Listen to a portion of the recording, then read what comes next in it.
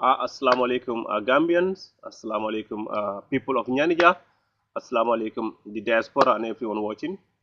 I said good afternoon to everyone and to those people living in the morning, good morning to everyone.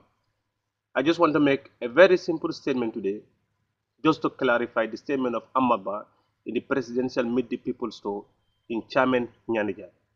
Besides, my name is Mamadou Cham, born and raised in the Gambia in a village called Chamen and found in Central River region in Nianija district. Amat Bah dafa ñëw suñu dëkk in Chamen. He made a statement down there. Amat Bah, I will say this in full. Sa nani hune na girondire wonande ƴeftuɗa mbaɗande e jiifa. Meaning in Wolof, so gisee yéen a ngi xeccoo dara. Dafa nekk ne yow jëlloo ko def ko si poos. In Mandinka, ñi yaajee molɓe ñoo sabala kula. Imata yaki ila jifokono. I want to tell Amat Bah and his team that we are not in nobody's pocket.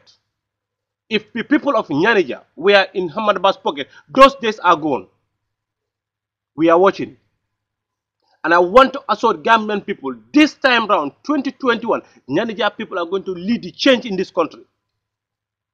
Amat Bah, we are not in his pocket. Besides, with your political history, with your political career, you did nothing for the people of Nianija. There is nothing that people can point a finger to and tell the people and the generation currently in Nianija that this is what Amat Bah did. So if you don't do nothing for the people of Nianija, you cannot stand and say we are in your pocket.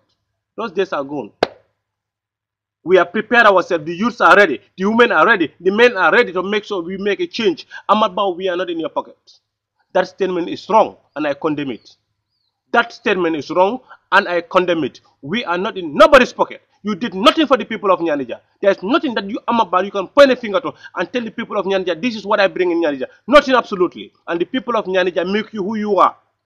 Because they were among the people who backed your political party, NRP. But those days are gone.